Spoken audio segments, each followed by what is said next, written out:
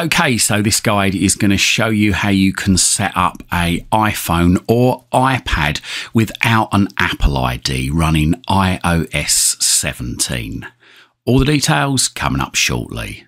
Don't forget to like this video, share it and subscribe to my channel. Doing these three things help us make more great videos for you. So as I say, this guide is going to show you how you can set up an iPhone or an iPad without an Apple ID. Now, before now, we used to have an option pre-iOS 17, I believe, where we could actually say that we don't have an Apple ID, and it allow us then to set it up later in settings. So therefore, we wouldn't need to set it up at all if we didn't want to download any other apps from the App Store. This is handy if you're obviously selling on your iPad and you want to partially get it set up for somebody, or you've got like a relative that you think will just likely to use it for, say, Safari emails, FaceTime, and the pre-installed app's not going to want to install their own apps and don't need cloud backup. Now, the only options we've got on this screen are put in an email address for an Apple ID, or tap other sign-in options, and the only options here is use another device to sign in. When you tap that, it tells you to bring the device nearby and obviously just imports the sign-in details from that device.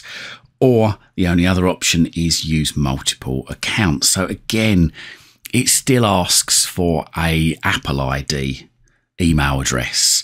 So how do you set it up? How do you bypass this screen in setting up your iPad or iPhone in iOS 17? Well, it's pretty simple. All you do is just tap in where it says email or phone number and just type any old email address. So let's just type in no@thankyou.com and then tap continue. And here it's got forgot password now, or don't have an Apple ID. That has just appeared. So instead of putting in a password, just tap forgot password or don't have an Apple ID. And then there you go. You've got the option there now to tap set up later in settings. So we can tap that up there. It says, are you sure you don't want to use an Apple ID? You need an Apple ID to use Apple Pay, the App Store, iCloud, and other services. Creating one is free and easy. So I'm going to tap don't use.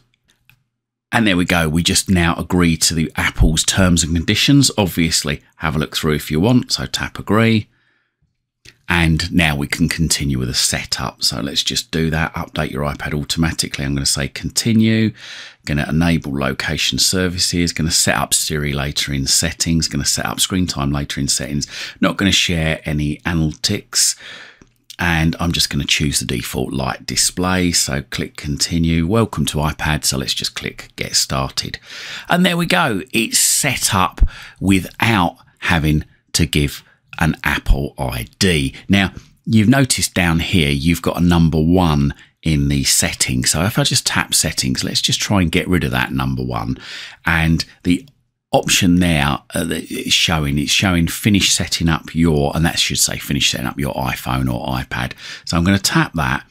And it's saying here, there you go, finish setting up your iPad to get the most out of your iPad with features like Apple ID, Siri, Touch ID, and Apple Pay. Now, if you don't want to set those up, just tap finish setup, tap set up Touch ID later, tap don't use, create an iPad passcode. Now, if you don't want to create a passcode, then tap passcode options and tap don't use passcode and tap don't use passcode again. And here it's again asking us to sign in with an Apple ID. I'm just going to tap the cross in the top right hand corner and there we go, it's gone. If I go back to the main menu, as you can see, the number 1 has disappeared from settings. So there you go. I hope this guide helped, and if it did, please consider hitting that thanks button and making a donation to this channel, or have a look in the description down below if you're in the market for a VPN, a Firestick accessories, or even just want to have a look through my Amazon store. We've got links down there for you.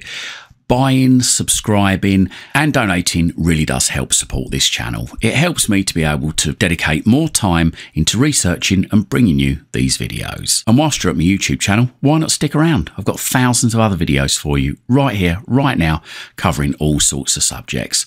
Hopefully whilst you're here, you're going to find something to educate you, entertain you, amuse you, and maybe even save you some time and money. If you do see anything that might benefit your friends, your family or your work colleagues, please don't forget to share them on your social media timelines.